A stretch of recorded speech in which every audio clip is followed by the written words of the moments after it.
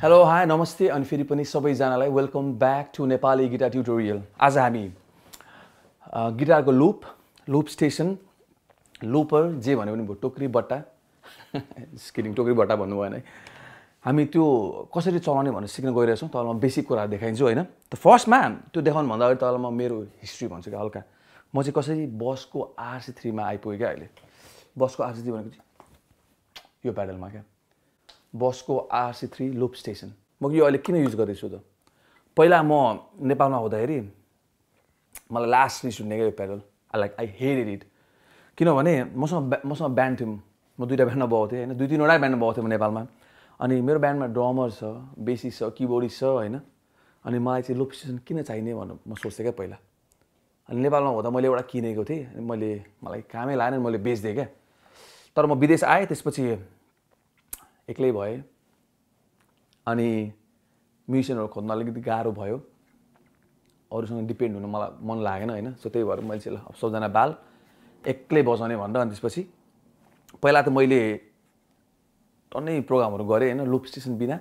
तर it was like हुन्छ नि, गाना गाइसकेपछि लाइक त्यो हल्का ग्यापमा जस्ट लाइक कि त मुखले सोलो हान्ने क्या हुन्छ नि, डु डु डु गरेर क्या। अनि आई थट यहाँ चाहिँ होइन रिदम गिटार भएर रमाइलो हुन्थ्यो जस्तो लाग्ने क्या। अनि त्यही भएर मैले होइन लाइक मलाई फेरि अनि लाइक मैले सोचेँ अब चाहिँ लुप स्टेसन चलाउनु पर्ला भनेर। अनि त्यसपछि मैले लुप स्टेसन चलाउन थालेँ अनि इट वाज रियली फन।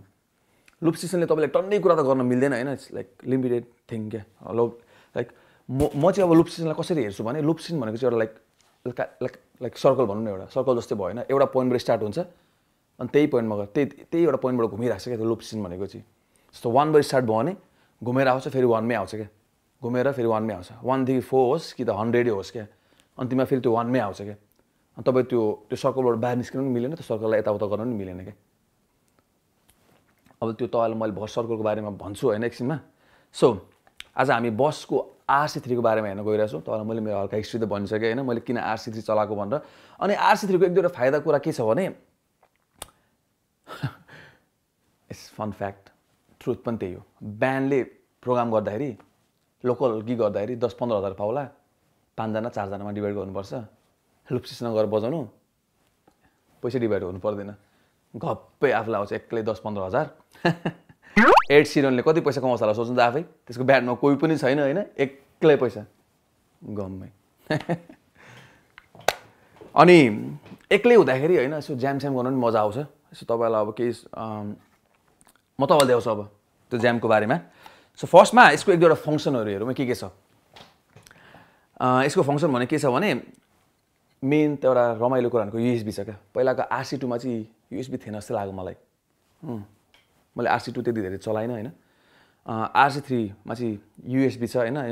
यो USB बाट चाहिँ तपाईँले यसमा ब्याकिङ ट्र्याकहरू अपलोड गर्न मिल्छ क्या। 99 वटा यसमा स्लट्सहरू छ भित्र होइन, फ्री स्पेस छ 99 वटा। अनि यसमा रेकर्डिङ टाइम पनि 3 आवर्स छ। 3 आवर्स भनेको लिटरली एउटा होल सो नै भयो। आजकलको ब्यान्डले त 3 आवर्स पनि बजाउँदैन, 2 घन्टामा सकाइन्छ प्रोग्राम। 3 घन्टा यसमा रेकर्डिङ टाइम छ। अनि त्यसपछि 99 वटा स्लट्सहरू छ भित्र। यसमा ड्रम बिटहरू छ होइन, ट्याप टेम्पो मेट्रोनमहरू तपाईँले यसो हेर्न मिल्छ यसमा होइन। अनि अरू त के छ हौ, त्यही हो। मेन चाहिने भनेको अब रेकर्ड टाइम अलिक लामो हुनु पऱ्यो है, त्यही छ एउटा। अनि मेमोरी भइहाल्यो। अनि अक्स पनि छ होइन, त्यो हेडफोन टाइपको ज्याकहरू जोडेर गाना पनि बजाउनु मिल्छ यसबाट। पहिला नि मैले फर्स्टचोटि म विदेश आउँदाखेरि होइन, मैले कम्प्युटरबाट रेकर्ड नगर्दाखेरि चाहिँ के गर्थेँ भने क्यामेराको अडियो अनि त्यसपछि अनि ब्याकिङ ट्र्याकहरू मसँग कम्प्युटरको मसँग डहरू थिएन क्या, साउन्ड के भन्छ त्यो लोजिक प्रोहरू मसँग थिएन। त्यतिखेर चाहिँ मैले ब्याकिङ ट्र्याकहरू यहाँ हाल्थेँ अनि सोलोहरू एक दुईवटा इन्स्ट्रुमेन्टहरू कभर गर्थेँ क्या। सो अब यसको एक दुईवटा फङ्सनहरू हेरौँ है। यो फ्याक्ट्री सेटअपमा चाहिँ होइन RD मोडमा आउँछ क्या। यसको सम्बन्ध 2टा मोड हुन्छ क्या, RD र RP। RD भनेको चाहिँ रेकर्ड र ओभरडब अनि RP भनेको चाहिँ रेकर्ड अनि प्ले। हेर्नु है त्यो मोड कसरी लान मिल्छ त।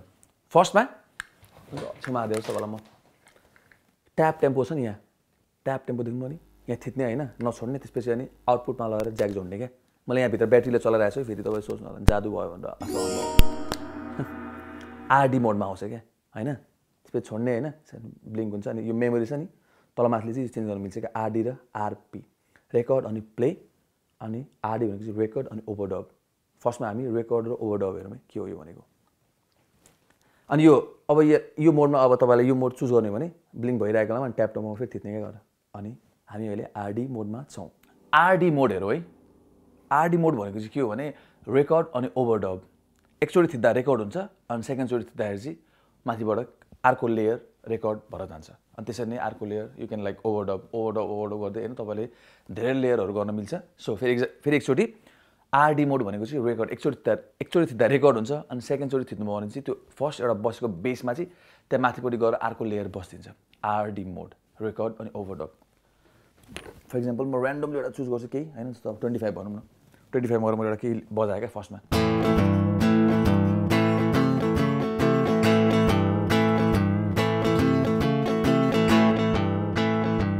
तपाईँले देख्नुभयो होला मैले एउटा बेस बनाएँ होइन। मैले ठ्याक्क त्यो बेस बनाइसकेर होइन ठ्याक्क थिचेँ नि मैले। थिच्ने बित्तिकै यो रेकर्डको बत्तीमा गएर रातो भयो क्या। भनौँ मतलब अब त्यहाँ माथिबाट मैले केही अब मैले गएर केही बजाएँ भने त्यो फर्स्ट बेसमा चाहिँ माथिबाट गएर केही बस्छ क्या हेर्नु है।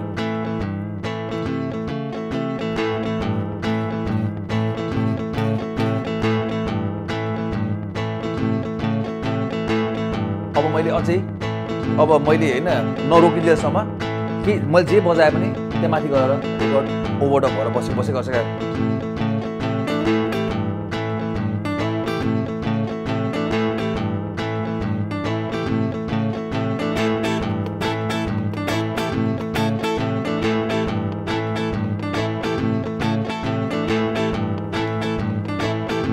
अब तपाईँलाई अब फर इक्जाम्पल ल मलाई अब यो चाहियो अब यसमा चाहिँ मैले 16 हाल्न मलाई मन लागेको हुन्छ। अब मैले के गर्ने सिम्पली आरडी मोडमा चाहिँ दिने क्या। अब रेकर्डको बत्ती हरायो नि त। अब मैले 16 हाल्ने।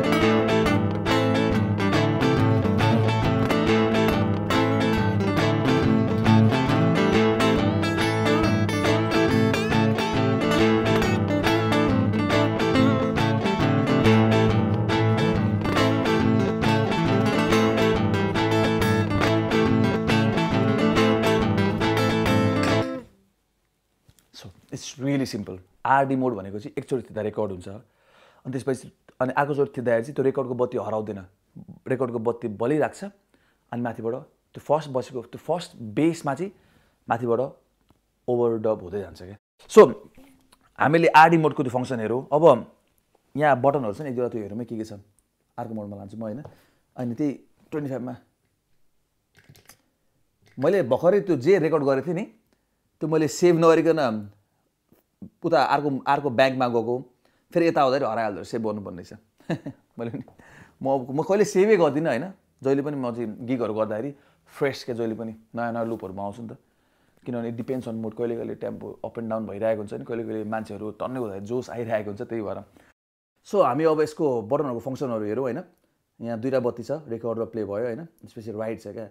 राइट भनेको चाहिँ के हो भने तपाईँहरूलाई अब लुपहरू सेभ गर्न मन लाग्यो भने सिम्पली एउटा जस्तो हेरौँ है।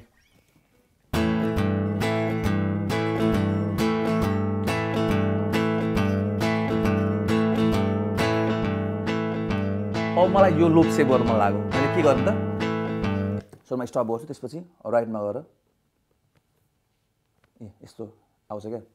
अनि फेरि एकचोटि थिच्यो भने यसरी ब्लिङ्क हुन्छ। अब हेर्ने म 28मा गएँ होइन।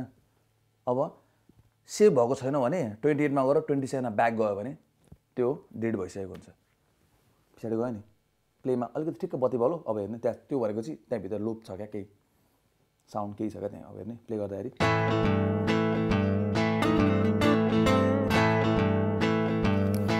अनि अब तपाईँलाई यो लुप होइन त्यो ब्याङ्कबाट डिलिट गर्न मन लाग्यो भने सिम्पली राइटमा गएर थिचिराख्ने होइन। डिएल भनेर आउँछ बिस्तारो ब्लिङ्क हुन्छ। अनि फेरि एकचोटि थिच्यो भने छिटो ब्लिङ्क हुन्छ। त्यसपछि अनि सकिन्छ। अब हेर्ने केही पनि छैन रेकर्डको बत्ती बलिरहेछ क्या। अब अरू फङ्सन के हेर्नु त मेमोरी भनेको चाहिँ अब त्यही यो ब्याङ्कहरू तलमाथि गर्ने होइन। त्यसपछि रिदम मेट्रोनमहरू तपाईँले युज गर्न मिल्छ होइन।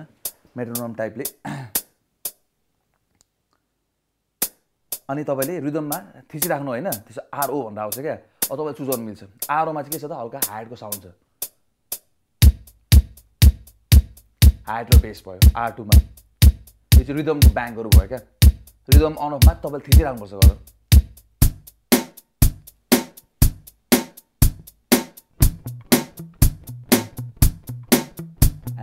बेलिजिन बदिरहेको हैन अब ट्याप टेम्पो भनेको चाहिँ के हो त तपाईलाई कतिको स्पिड चाहिन्छ क्या त्यो स्पिड तपाईको दिमागमा छ नि हैन अनि त्यही अनुसारले गर्दा तपाईले त्यहाँ टेम्पोमा गएर थिचिने क्या तिम्रो स्लो हो नि बिस्तार हो नि त बिस्तार त्यो एक्सपेक्ट गर्दै आके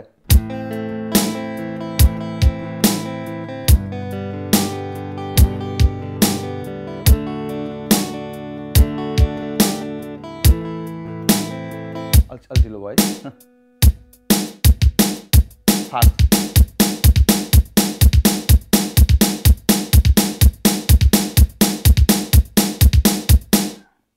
अनि यहाँ दुईटा नब दिनुपर्छ नि तपाईले त्यो नब भनेको चाहिँ के हो भने जस्तो अब मैले अन गरेँ हैन दुईटा छ क्या बिचमा एउटा छ अनि फेरि मेन भयो अनि त्यो मेनको बिचमा अर्को एउटा छ क्या अन गरेर बिचको सानोले चाहिँ हैन त्यसको भोल्युम हो क्या कतिको गर्ने भन्दा अनि अर्को भनेको चाहिँ तपाईले लुप बजाउनुहुन्छ नि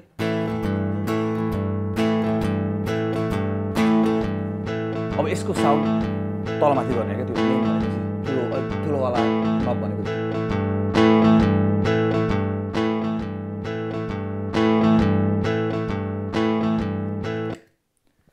त्यस्तो कम्प्लिकेटेड केही पनि छैन यो it's really nice I like it अब हामी आरपी मोड हेरौँ मलाई सबैभन्दा मनपर्ने मोड अनि मैले बजाउने मोड पनि यही हो आरपी रेकर्ड अनि प्ले अब यो मोड कसरी जाने त सिम्पल फर्स्टमा अफ गर्ने लुपरलाई त्यसपछि ट्याप टेम्पोमा थिचिराख्ने अनि फेरि केबल हाल्ने अन गर्ने क्या त्यसपछि आरडी मोडको ब्लिङ्क हुन्छ हेर्ने अब त्यो छोडो भने अनि मेमोरीमा गएर स्ट्रेट अप एन्ड डाउन जे गर्दा नि भयो हैन आरपीमा आउँछ त्यसपछि ब्लिङ्क भइराख्छ हैन त्यसपछि ट्याप टेम्पोमा फेरि तिर्ने अब हामी आरपी मोडमा गयौँ अब आरपी मोड भनेको मैले तपाईलाई भनिसकेको थिएँ हैन आरडी मोडमा चाहिँ एकचोटि थिच्दा रेकर्ड हुन्थ्यो त्यो बेस बसिसकेपछि अर्कोचोटि थिच्यो भने चाहिँ ओभरडब भएर रेकर्डिङको बत्ती बलिरहेको थियो क्या अब आरपी मोडमा चाहिँ कस्तो हुन्छ भने हेर्नु है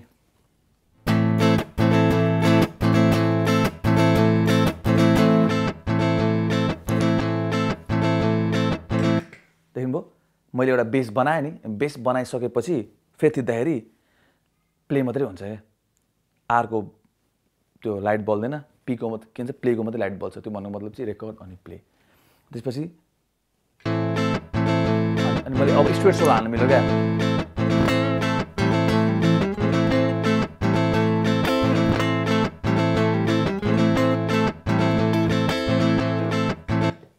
अनि मलाई अब त्यहाँ माथि ओभरडब गर्नु मलाई हाल्नु मैले के गर्नु त सिम्पल थिच्ने क्या माथि गएर एकचोटि क्लिक गरिदिने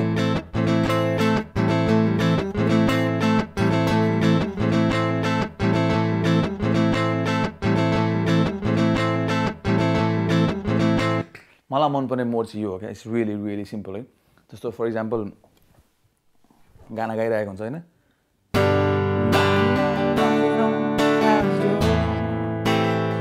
जस्तो अब मैले चाहिँ के सोच्छु भने अब नकिङ अन हेभन्स डोरको सोलोमा चाहिँ मलाई ल जी ए माइनर जीडीसी को त्यो कर्डमा चाहिँ मलाई हैन त्यो फ्रेममा चाहिँ मलाई सोलो हान्न मन लाग्छ भने नकिङ अन हेभन्स डोर भन्दा पनि त्यही जस्तो कर्ड मैले त्यही कर्ड युज गर्छु नि त जीडी ए माइनर जीडीसी ठ्याक्क त्यो गाउँदाखेरि म ठ्याक्क बिचमा त्यो रेकर्ड गरिहाल्छु क्या त्यो लास्टको दुईटा बारमा चाहिँ म ठ्याक्क त्यो रिदम प्याटर्न सेभ गर्छु हैन यसरी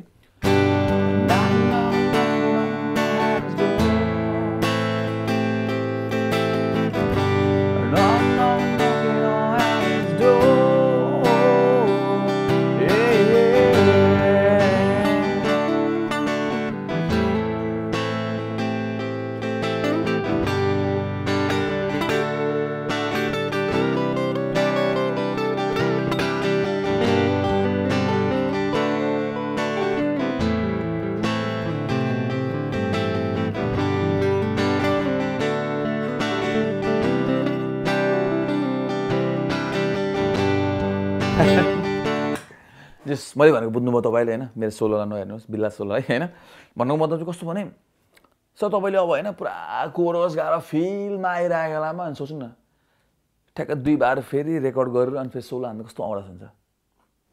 सो त्यही भएर चाहिँ म चाहिँ के गर्छु भने मलाई चाहिँ अब आरपी मोड मनपर्छ क्या, ओभरअप भएर बस्दैन होइन, मलाई सोलो हान्न मन लाग्छ। अनि मैले आरडी मोडमा ठ्याक्क रिदम प्याटर्न हान्दा होइन अर्को यसरी बटन थिचेँ भने मैले जे सोलो हाने त्यही माथि ओभरअप भएर बसिन्छ क्या। अनि त्यो यस्तो बिलास हुन्छ हेर्ने। आरडी मोड लान्छु म तपाईँलाई होइन।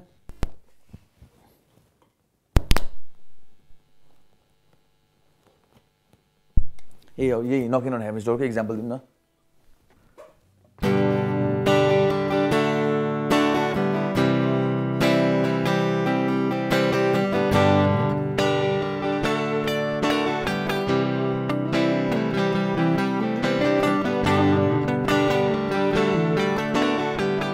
घोटाला, पुरै घोटाला हुन्छ।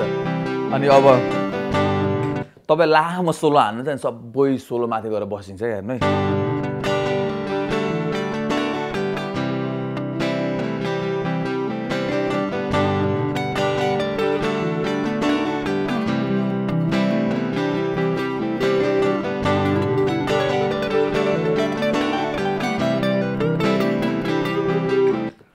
अनि यसरी लेयर बसे गरौँ भने 4-5 चोटि लेयर हालिसकेपछि G3 जस्तै हुन्छ।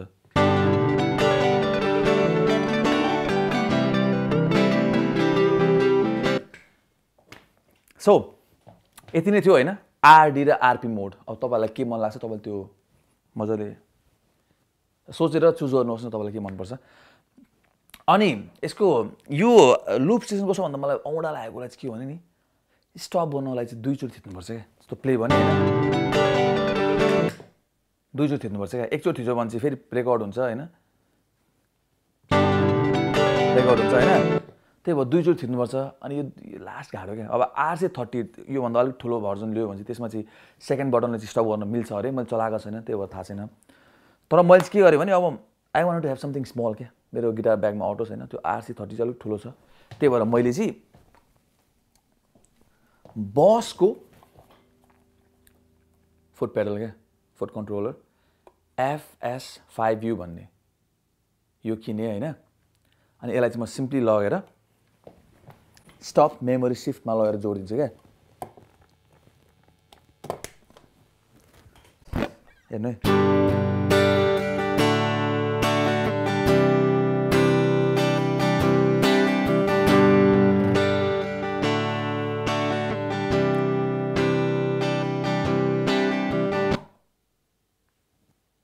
ख्याल खतम, एकचोटि दिँदै हुन्छ। त्यही भएर मैले चाहिँ एक्स्ट्रा फुट स्विच हालेको सानो छ नि त। तपाईँलाई मनपर्छ नि you can always by this one extra foot pedal. अब तपाईँलाई 2 चोटि थिचेर स्टप गर्न मन लाग्छ नि द्याट्स अल्सो फाइन है। मलाई चाहिँ अब अलिकति औडा लाग्छ क्या। मैले तपाईँलाई RC-3 को फङ्सनहरू देखाएँ होइन, बटनहरूले के गर्छ सबै देखाएँ। तर मेन चाहिँ लुप कसरी चलाउने भनेर मैले तपाईँलाई त्यो देखाएकै छैन क्या। It's really simple. तपाईँले त्यति धेरै सोच्नै पर्दैन, त्यस्तो कम्प्लिकेट कुराहरूलाई बनाउनै पर्दैन। सिम्पल डेफिनेसनमा हेर्ने हो भने लुप कसरी चलाउने भन्दाखेरि 1 मा स्टार्ट गर्ने 1 मा लगेर रोक्ने। फर इक्जाम्पल तपाईँले एउटा बक्स बनाउनु भयो अरे होइन, बक्स बनाउनुहुन्छ। बक्स बनाउँदाखेरि एउटा सर्टेन पोइन्टमा ड्र त गर्न स्टार्ट गर्नुहुन्छ नि, त्यो फर्स्ट पोइन्टलाई चाहिँ नम्बर 1 भन्यौँ। अनि एउटा बक्स बनाउनलाई घुमेर आउनु पऱ्यो नि। तपाईँ जति ठुलो बक्स बनाए पनि अन्तिममा त्यो आएर बक्स बन्द गर्नको लागि त त्यो फर्स्ट स्टार्ट गरेको पोइन्टमा आउनु पऱ्यो नि। लुप भनेको पनि सेम त्यही हो। तपाईँले जहाँ गएर स्टार्ट गर्नुहुन्छ तपाईँ त्यहीँ गएर रोक्नुपर्छ। त्यसपछि तपाईँको एउटा पर्फेक्ट लुप भन्न आउँछ क्या। अब हेर्ने म तपाईँलाई 1 देखि स्टार्ट गर्ने होइन, 1 मै ल रोक्ने भनेको जस्तो 4-4 को बिटमा हेरौँ न। 1 2 3 4 1 2 3 4 जस्तो ए मेजर मैले बजाएँ 2 3 4 1 2 3 4। अब एकैचोटि होइन स्टार्ट नगर्नु क्या। 1 2 3 4 ठ्याक्क बजाउनु पनि एकैचोटि स्टार्ट होइन, थिच्नु पनि एकैचोटि स्टार्ट नगर्नु होइन। भर्खर बिगिनरलाई चाहिँ अलिकति गाह्रो हुन्छ, पछि बगाउँदै गइसकेपछि बानी पर्दै गएपछि तपाईँलाई सजिलो हुन्छ। तर म चाहिँ के भन्छु भने फर्स्टमा एक दुई बिट बजाउनु होइन, अलिकति वार्म अप गर्नु होइन, मजाको एउटा टेम्पोमा आउनुहोस् त्यसपछि थिच्नुहोस् क्या। जस्तो 1 2 3 4 1 2 3 4 1 2 3 4 1। अब सुन्नु है, अब मैले जस्तो 1 मा स्टार्ट गरेँ 1 मा लगेर रोकेँ नि होइन। अब बिचमा अलिकति केही स्टप सिस्टम होइन, नभए टेम्पो तलमाथि भएको छ भने it's not a perfect loop. तर मजाले गइरहेछ भने इट्स अ पर्फेक्ट लुप। सुन्नु है अब कस्तो हुन्छ।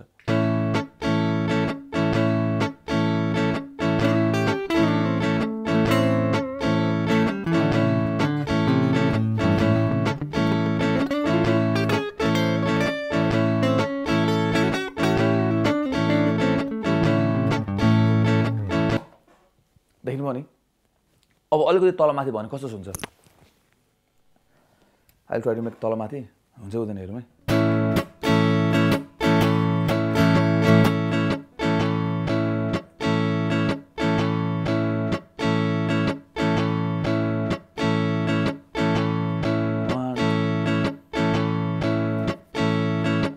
यस्तो खतरा तलमाथि भयो कि मैले त गर्नै नसकेर आएँ क्या 1 2 3 4 1 2 1 देख्नुभयो नि ठ्याक्क त्यो 1 र तपाईले जहाँ स्टार्ट गरेको हैन जुन नम्बरमा स्टार्ट गर्नुभएको नम्बर वाइजले हेरौँ न हैन जस्तो तपाईले 1 मा स्टार्ट गर्नुभयो भने हैन 1 मै गरेर रोकिन भने हैन प्रब्लम हुन्छ क्या अब तपाईले फेरि सोच्नु ल 1 2 3 मा 1 2 3 4 अनि फेरि ब्याक टु 1 आउट त्यस्तो होइन यो 4 4 को हो अब 3 4 पनि हुन सक्छ हैन 1 2 3 1 2 3 1 2 3 1 2 लामो बार देखाउँछु म तपाईलाई A minor F C G 1 2 3 1 2 3 1 2 जस्तो तपाईँ हेर्ने हामीले A minor को 1 मा स्टार्ट गरौँ नि यो बार सकिसकेपछि फेरि A minor को 1 मा लगेर रोक्नुपर्छ है 1 2 3 1 2 3 1 2 3 1 2 3 1 2 3 1 2 3 1 2 3 1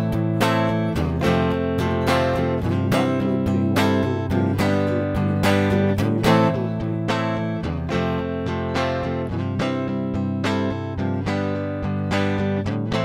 3 बेस हाल्छु म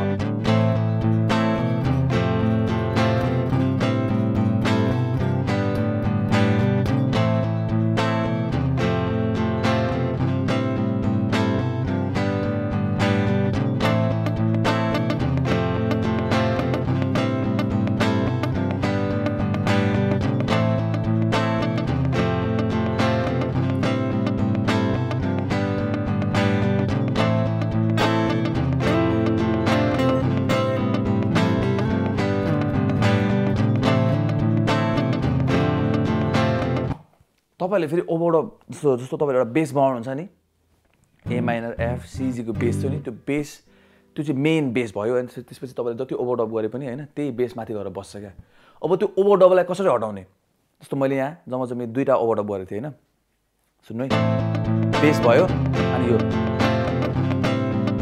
अब तपाईले एउटा मात्रै हटाउन मिल्दैन यसमा त्यो दुईटै लेयर हट्छ त्यो कसरी हटाउनु त प्ले भइरहेकोमा त्यति नै छ सिम्पली UN भनेर आउँछ हैन हरायो now you can add something different क्या बेस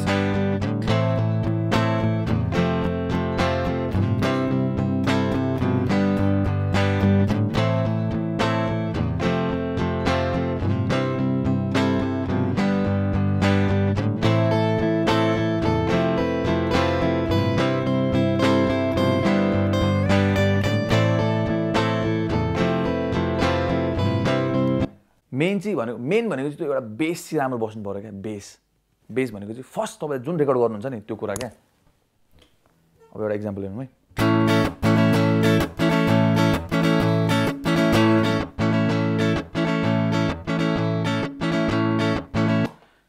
अब मैले टन्नै बजाएँ लुप हैन मलाई प्र्याक्टिस भइसकेको छ त्यही भएर मैले चाहिँ एकैचोटि स्टार्ट गर्न मिल्छ क्या अब तपाईलाई पनि अब कन्फिडेन्स छ भने यु क्यान डु इट हैन ट्राई गर्नुस् न कस्तो हुन्छ हेर्नु है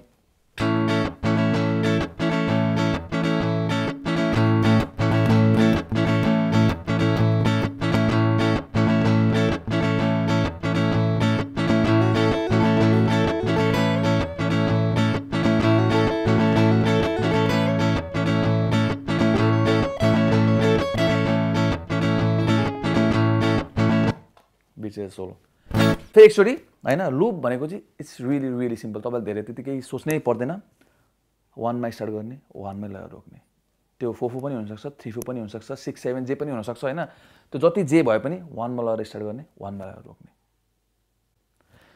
सो त्यति नै थियो हैन तपाईलाई I hope you guys find this really interesting के कन्फ्युज छ भने मलाई कमेन्टमा लेख्नुहोस् till then take care and have fun please do keep supporting संगीत पाठशाला नेपाली गिटार ट्युटोरियल अनि हामी फेरि भेट्नेछौँ टिल देन जय नेपाल